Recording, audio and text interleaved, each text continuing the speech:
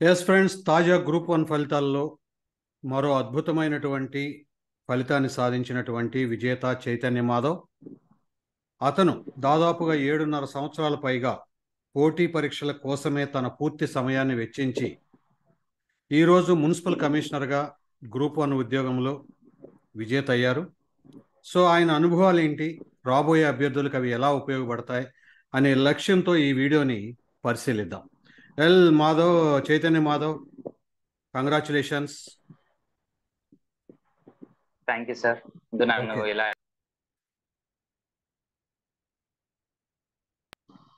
ఇలా చెప్పండి Chaitanya Madhav. Sir actual గా ఫస్ట్ మీకు చాలా థ్యాంక్స్ చెప్పాలి సార్. ఎందుకంటే ఇంటర్వ్యూ లెవెల్లో యాక్చువల్గా నాకు మీరు ఇచ్చిన మాక్ ఇంటర్వ్యూ అండ్ అక్కడ ఏపీఎస్సీ లో జరిగిన ఇంటర్వ్యూకి డిఫరెన్స్ అయితే ఏం కనిపించలేదు sir. Mostly questions were from biodata నుంచి ఏ క్వశ్చన్స్ అయితే వస్తాయి అని మీరు ప్రొఫైలింగ్ లో చెప్పారో almost interview was on expected lines అలానే జరిగింది సార్. దానికి నేను మీకు చాలా థ్యాంక్స్ చెప్పుకోవాలి సార్. Okay, good good. అన్నిటినీ మించి నీ hard work Madhav.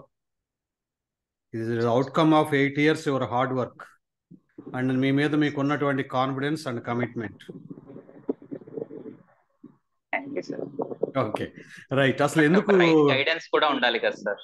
Definitely mentorship అనేది తప్పులను సరి చేస్తుంది, ఎలా వెళ్ళాలి, ఎలా ఉంది అని అప్ టు డేట్ ఉంటుందండి, దాంట్లో డౌట్ లేదు. Anyway, it's great effort of your total time and energy. Okay mister Madhav, so అసలు మీకు ఈ మీ ఎడ్యుకేషన్ బ్యాక్గ్రౌండ్ ఏంటి, ఎందుకు ఈ సర్వీసెస్లోకి రావాలనుకున్నారు?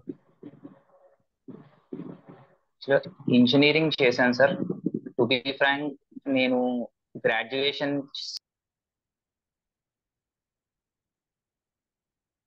మైక్ ఆఫ్ అయింది మాధవ్.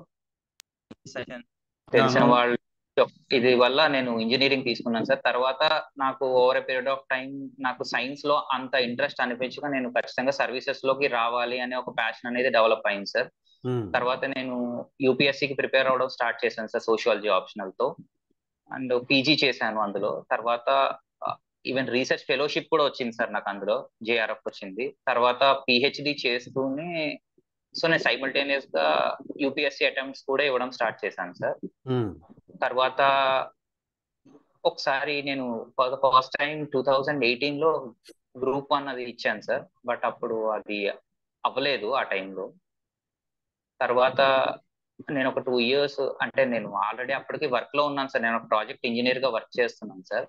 సో వర్క్ ప్రెషర్ ఒకటి, అకాడమిక్ ఇదిలో ప్రెషర్లు, సో నేను దేనికి కూడా న్యాయం చేయలేకపోయారు. 2 years ఇద్దాం అనేసి సో ప్రిపరేషన్ ఆపాను సార్ అప్పుడు. ఆపి సో ఓన్లీ వర్క్ మీద మాత్రమే కాన్సన్ట్రేట్ చేశాను సార్. ఇందులో కొన్ని ఫ్యామిలీ ఇష్యూస్ ఉండటం వల్ల జాబ్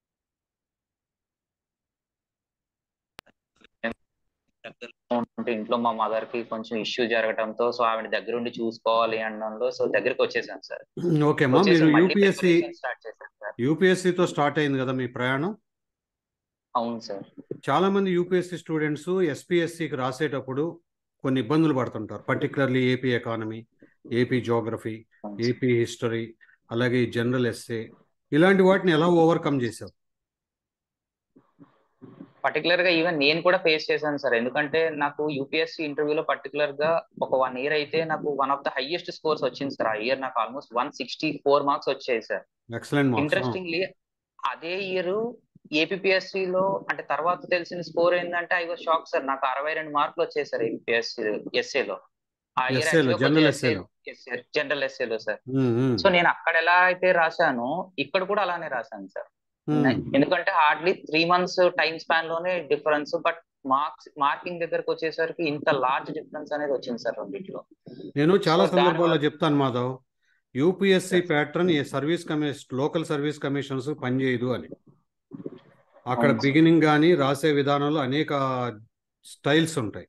బట్ ఇక్కడ ఎస్పీఎస్సీ క్వైట్ డిఫరెంట్ అని చెప్తూ ఉంటాను. ఈ సందర్భంగా నేను అది ఈ వీడియో చూసే వాళ్ళకి కూడా చెప్తున్నాను. ఎందుకంటే యూపీఎస్సీలో వాళ్ళు మన లిబర్టీ తోటి మనం కొంచెం ఫ్రీడమ్, క్రియేటివిటీ తోటి వాళ్ళు యాక్సెప్ట్ చేస్తారు. కానీ ఇక్కడ ఏపీఎస్సీలో టూ మై లిమిటెడ్ నాలెడ్జ్ ఏంటంటే వాళ్ళు ఏదైతే ఎక్స్పెక్ట్ చేస్తారో మనం ఎక్స్పెక్టేషన్స్ రీచ్ అయితే మాత్రమే వాళ్ళు మార్క్స్ ఇస్తారు అని నేను అనుకుంటున్నాను సార్. కరెక్ట్. సో నెక్స్ట్ నేను నేర్చుకున్నది ఫస్ట్ ఎస్ఏలో ఒకటి ఇంప్రూవ్మెంట్ సార్. ఇంకొకటి రైటింగ్ దగ్గరికి వచ్చినప్పుడు కూడా మనం ఎక్కువ అన్నెసరీగా కాకుండా to the point, bullet points 1 2 3 4 5 వాళ్ళు అడిగిన దానికి టు ద పాయింట్ రాసుకొని వెళ్ళాలి. కానీ బీటింగ్ అరౌండ్ ద బుష్ లాగా మనకి తెలిసింది రాస్తే ఒకటి మార్క్స్ రావు సార్. అది కూడా నాకు అర్థమైంది sir. Okay. So AP economy, AP geography, AP history ఎలా ప్రిపేర్ అయ్యారు? ఏపీ ఎకానమీ వరకు నేను మేజర్ గా సోషియో ఎకనామిక్ సర్వే అనేది ఫండమెంటల్ గా ఎక్కువ ప్రిపేర్ అయ్యాను సార్. అంటే బేసిక్స్ అనేవి ఇండియన్ ఎకానమీ నుంచి బేసిక్స్ తీసుకొని ఏపీ ఎకానమీ ప్రిపేర్ అయ్యాను సార్. నేను సోషియో ఎకనామిక్ సర్వే అయితే కొంచెం స్టాటిస్టిక్స్ అవి దీనిలోంచి తీసుకొని వాల్యూ ఎడిషన్ చేస్తున్నాను సార్. ఏపీ హిస్టరీ అనేది అంత ఎక్కువగా అయితే ప్రిపేర్ అవ్వలేదు సార్. చెప్పాలంటే ఒక కొద్దిగా బ్రాడ్ ఓవర్.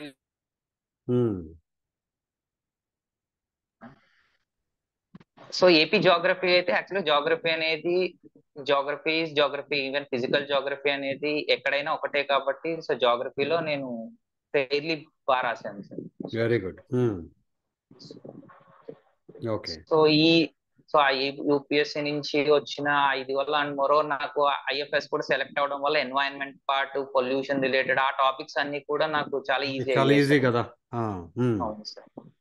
సో అందువల్ల సో బై గాడ్స్ గ్రేస్ సరైన మెంటర్షిప్ ఇవన్నీ తోటి లక్కీగా. ఓకే. ఓకే. తర్వాత ఇప్పుడు రైటింగ్ ప్రాక్టీస్, టెస్ట్లు ఇవన్నీ అంటుంటారు కదా. అవును సార్. అంటే వాటి వాల్యూ నాకు తెలుసు. మీ నోటి ద్వారా ఇప్పుడు మీరు ఏంటంటే సక్సెస్ పొందిన వ్యక్తులు కాబట్టి త్వరగా ఈ వీడియో చూసే వాళ్ళకి రీచ్ అవుతుంది. అది నాకు ఇంటెన్షన్. సో మీ టెస్ట్ సిరీస్ ఎట్లా ప్లాన్ చేశారు సార్? టెస్ట్ సిరీస్ అనేది రాసే వరకు మనం ఎగ్జాక్ట్ గా మనల్ని మనం ఎవాల్యుయేట్ చేసుకోలేము సార్. నాకు ఇప్పటికీ గుర్తు, ఫస్ట్ టైం నేను 2017 లో మెయిన్స్ రాసినప్పుడు ఇంట్లో రాస్తుంటే నాకు ఆల్మోస్ట్ 14 అవర్స్ పట్టింది సార్ పేపర్ కంప్లీట్ చేయడానికి. ఓకే. ఓకే. టైం మేనేజ్మెంట్ అనేది కుదరదు విడిగా. Main time management sir. మనకి ఎంత వచ్చు ఏమొచ్చు అని చెప్పుకోవడం కదా. ఆ 3 hours లో ఆ టైంలో పెర్ఫార్మ్ చేయటం, టు ద పాయింట్ పెర్ఫార్మ్ చేయడం అన్నది ఇంపార్టెంట్ కాబట్టి, so it's better to bleed. యాక్చువల్గా మనం ఏదో అంటారు కదా సార్, సో అక్కడికక్కడే పెర్ఫార్మ్ చేస్తాము అంటే అది జరిగే పని కాదు. కాబట్టి ఖచ్చితంగా టెస్ట్ సిరీస్ అనేది క్రికెటర్స్ కూడా నైట్ టెస్ట్ నెట్ మ్యాచ్లు ఎందుకు వాడతారు? Net practice, that is the purpose. మీరు లక్ష్యాల్లో రాశారా? రాశాను sir.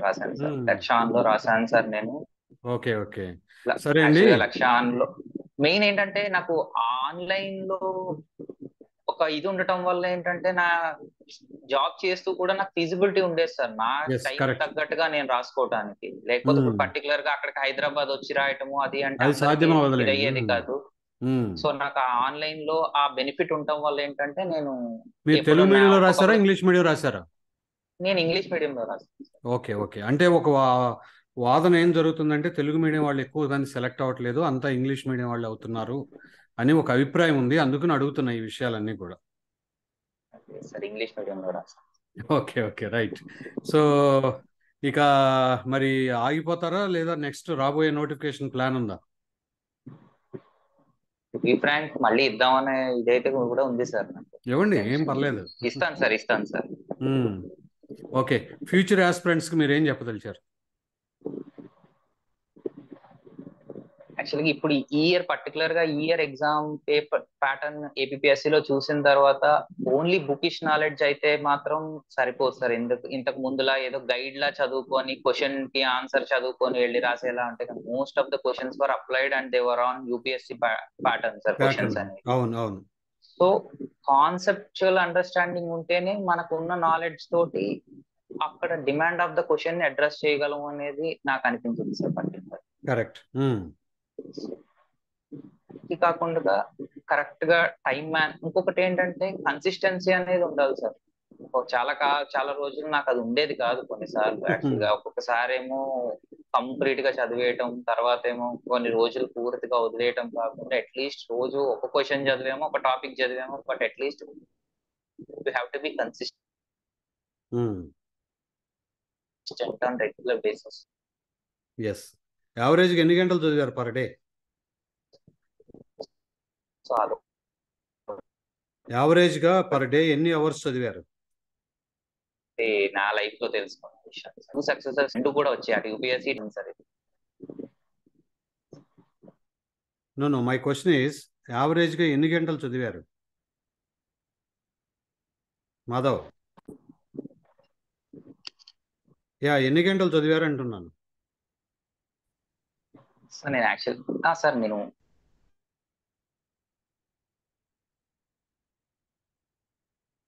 Hello Madhav.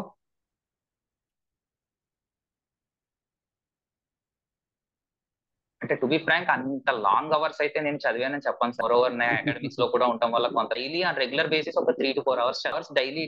Hello sir.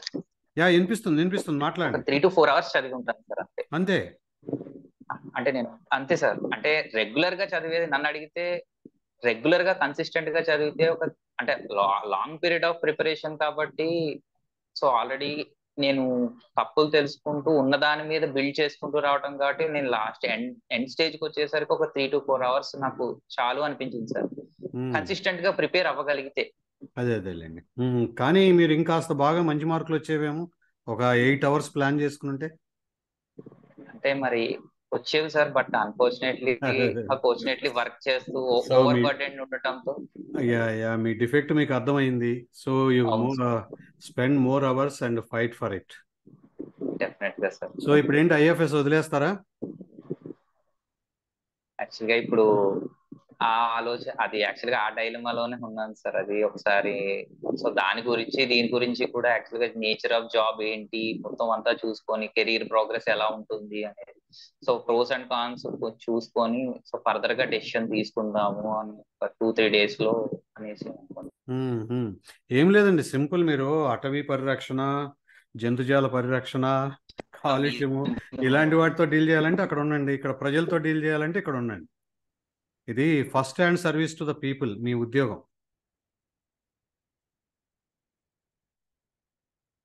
Madhav వినిపిస్తుందా?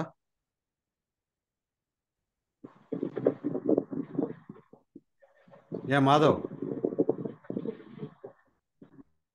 హలో. మాధవ్ వినిపిస్తుందా? సరే, మనం పర్సనల్ గా మాట్లాడదాం అది మీ జాబ్ విషయము. హలో. వినిపిస్తుందా Madhav? Hello sir. Okay sir. అంటే కొంచెం బ్రేక్ అయింది సార్. బ్రేక్ అయింది. మనము పర్సనల్ గా మాట్లాడదాము దాని మీద ఏ డెసిషన్ తీసుకుందాం అనేది. So I wish you all the best. Next మీరు అనుకున్న డ్రీమ్ పోస్ట్ కూడా రీచ్ అవ్వాలి.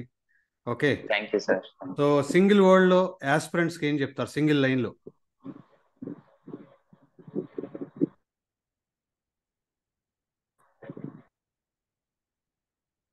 మాధవ్. సో ప్రిపరేషన్ అనేది ఇక అందరికి ఫస్ట్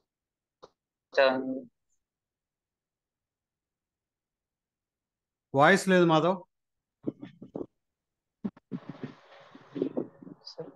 చెప్పండి. ప్రిపరేషన్ అనేది లాంగ్ జర్నీ. కాంపిటేటివ్ రేస్ లో ఒక రోజులోనే సక్సెస్ రావాలంటే రాదు, కొంచెం పర్సీవరెన్స్ అనేది ఉండాలి. అది నా వైపు నుంచి ఖచ్చితంగా ఉండాల్సింది. పర్సీవరెన్స్ లేకుండా అయితే కష్టం.